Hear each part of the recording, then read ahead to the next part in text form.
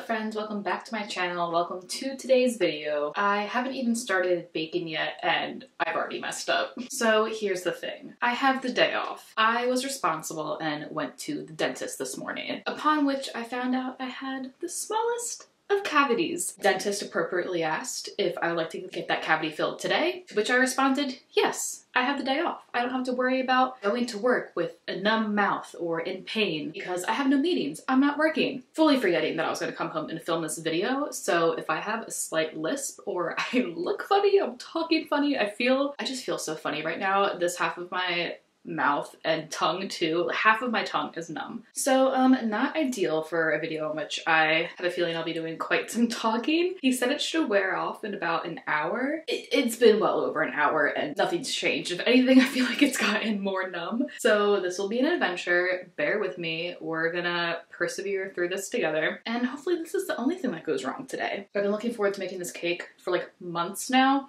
which is funny because I don't have a plan. Very on brand for me, not having a plan going into life in general, but specifically baking today. Let me back up. I feel like I could probably do a better introduction. So it's probably in the title, but I am making a birthday cake for my partner, Evan. Today is his 32nd birthday. He's at work right now. We have plans to go out to dinner later, and I want to make him a cake. He made some requests for flavors. I'm hoping I'm remembering correctly because I did ask him a few weeks ago after having a couple of drinks. I just remember him saying lemon. We're going with that. Evan, if you said anything else, I'm so sorry. You're getting a lemon vanilla cake of some sort today. I have not made a tiered cake with like decorations and make it really pretty. I mean, I've really only done that once, and that one time was for my sister's baby shower. I'll post the picture right here, and that was well over a year ago now. I don't know, like 2 Augustes ago, I believe. So it's been a minute. I've made cakes since, but just like a sheet cake or something basic with icing. But today, we're not only making a tiered cake with frosting decorations, we're going to attempt to make a cat cake, because that is the one other thing that he did request that I do remember him saying, and now upon getting into this video I kind of wish I didn't remember him saying a cat cake. But I don't know, we're gonna try, we're gonna find out. Like I said, I do not have much of a plan going into this, but I will tell you what we are doing. So for the cake itself, I'm going to use the recipe from Dessert Person. I'm going to follow the classic birthday cake recipe from Dessert Person. I'm gonna cut that in half. I've made the confetti one. I honestly don't remember if I've made this, but I'm confident that I can. What we're gonna do is cut that in half. Instead of making it in cake pans, I think what I'm gonna do is bake it in a half sheet tray, and that way I have a lot of surface area to work with to construct some form of a cat. Oh, I'm also from Dessert Person going to make lemon curd. This is one of the recipes that's in the back of the book for like foundational recipes. I've made this before, or I've done like the lemon lime curd for the like minty lime bars. I think I've made curd for other things in the past. So we're gonna do that. That's gonna go somewhere on the cake, a middle layer, obviously. And then for the frosting itself, which is just going to be vanilla buttercream, I'm going to follow the Swiss buttercream from the King Arthur book. Normally if I'm making frosting, I'm making cream cheese frosting because like, why wouldn't I? But when I asked Evan, he requested buttercream, so, which is also what my sister requested for her baby shower cake. So obviously I need some type of plan, right? So I did look to Pinterest to get some inspiration for cat cakes. And this is the initial inspiration that I found that I was super excited for. Not only that, I was like, oh, with different colors, I can make the face of one of our cats. But I'm wondering now, I don't think I have one of those piping tips. I don't even know what it's called. Okay, yeah, I absolutely do not have one of the piping tips that makes that type of texture. All I have is like the big circle one, this flowery one, the 2C, and then another similar one to this one.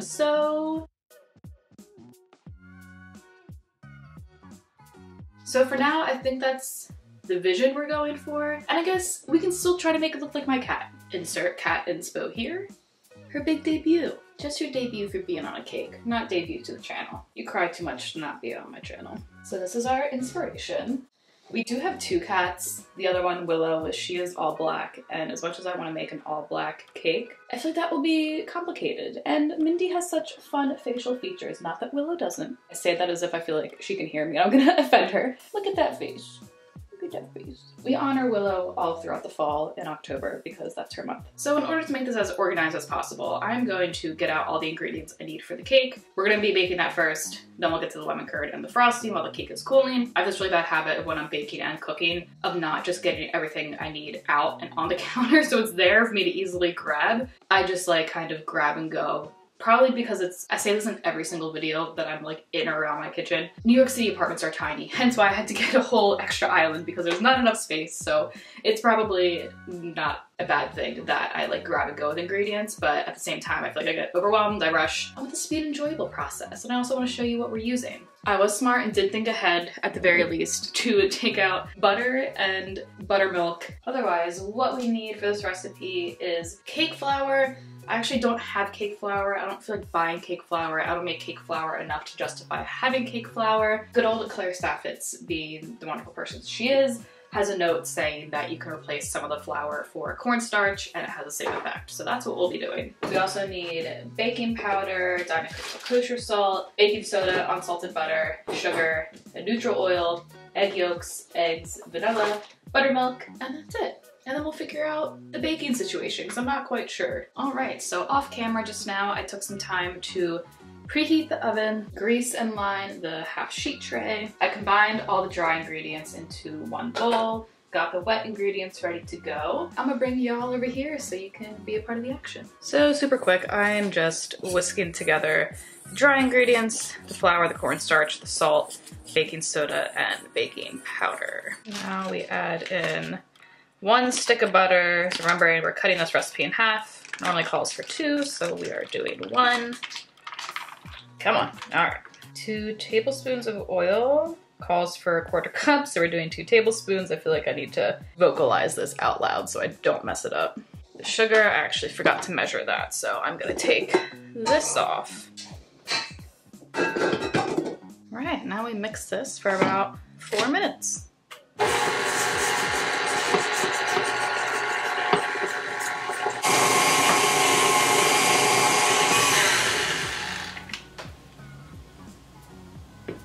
So I think that's looking light and fluffy, ready to go. Okay, so next thing we're doing is adding in the egg yolks and the full egg and the vanilla. Because the recipe calls for 3 egg yolks, you can't exactly just half that easily, but Claire gives measurements in grams, so it technically calls for, it definitely calls for 5 large egg yolks, which is gonna be about 2.5 egg yolks. So I broke up 3 eggs. I have the whites over on the other counter because I'll need those for the frosting. It's technically supposed to be 80 grams, so I'm gonna measure out 40 grams of these yolks. All right, so that actually used most of it, so I really don't have that much left over. I can always crack more eggs if I need it for the curd.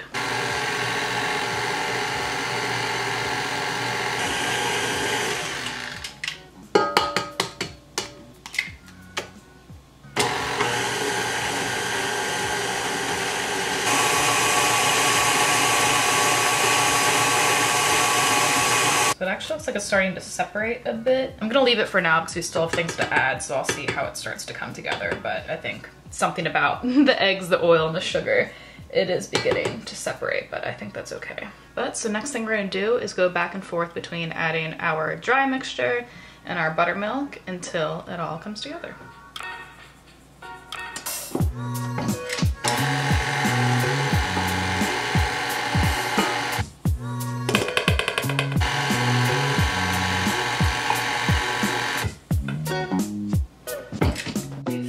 Making our batter.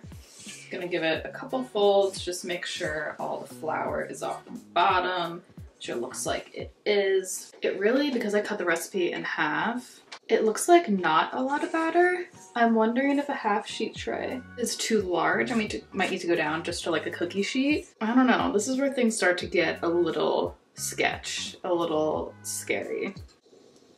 Still can't feel my tongue. From what I can taste of it, which is only with half of my mouth, tastes pretty good. Yeah, I'm just not confident about this. Maybe I should have just made the whole recipe. I was so certain that the whole recipe would be just like way too much cake. New plan, new sheet tray. It's not a half sheet tray, it's not a 1/4 sheet tray. It's something in the middle. Let's just close our eyes, cross our fingers, pray to whatever it is that you pray to, and let's hope it works out and it fits.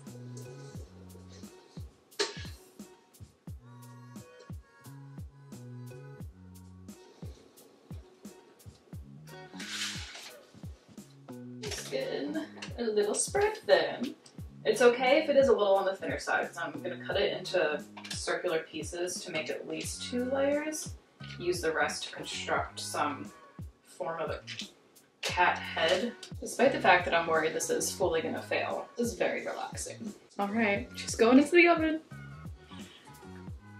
So if 3 circular cake pans are supposed to go in for 30 to 35 minutes, how much does half the recipe on a sheet pan that's not quite half and more than a quarter, how long does that cook? We'll check in 10 minutes. All right, I'm gonna go stress clean a little bit in preparation for the next step and as a distraction from this whole shit show. Ta-da! I feel like I can breathe. This turned out just fine. It's a little thin towards the edges, but nice and fluffy in the middle.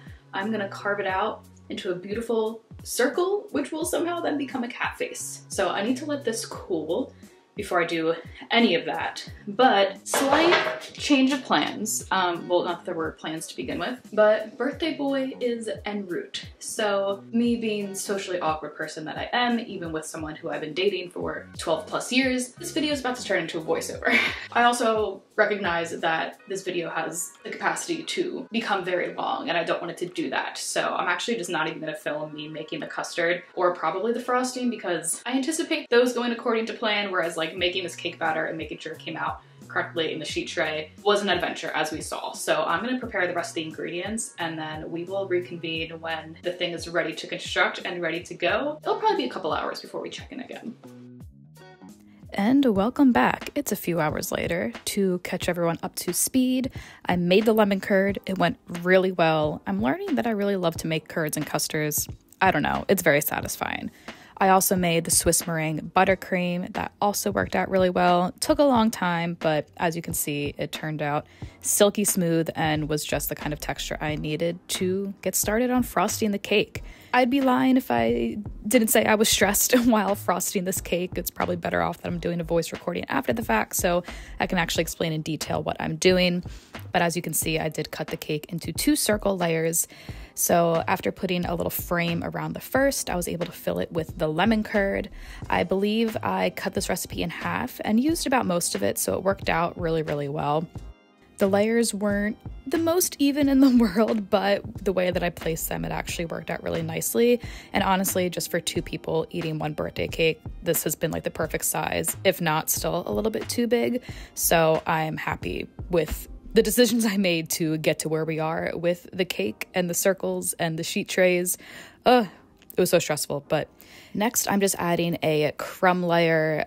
I'm still not very good at this, but that's why it's a crumb layer. It doesn't need to look good, just setting the base, setting the foundation for my colors.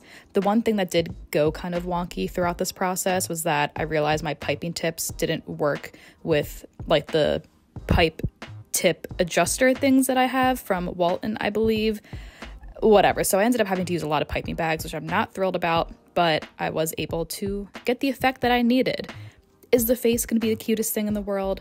No. Obviously, the Pinterest picture used like fondant or something like that. I was going with what I had, and I honestly can't be mad at the outcome. She is looking a little freaky at this point with these black eyes and big pink nose, but it does come together towards the end, so just trust me, trust the process. So then I figured the next best thing would be to outline Mindy's black spots on her face and fill those in. As you can see, it's not perfect. I do speed it up a little bit just because this did take a little bit of time, but I was also rushing because we were, getting ready to go to a dinner reservation, which we did end up being late for. That's my fault. But with this piping tip, I think it got the effect that I needed. Obviously, it's beginning to look like a cat, but as you can see here, it's just not the best, wasn't sticking. And again, I think that's because I was rushing. There wasn't a good crumb coat on these ears.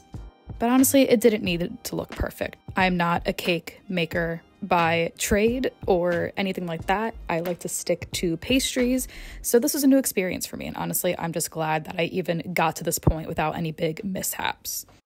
So then I switched over to the white piping bag, and I will say that I did run out of frosting and I wasn't able to fully frost the back of the cake, but I got the front and the sides and the parts that need to be seen by camera, so that worked out really well. And then lastly, I just went back in with the black frosting to make whiskers. Mindy's whiskers are white, but I figured having the contrast of black whiskers on a mostly white cake would be helpful just because it is very one-dimensional.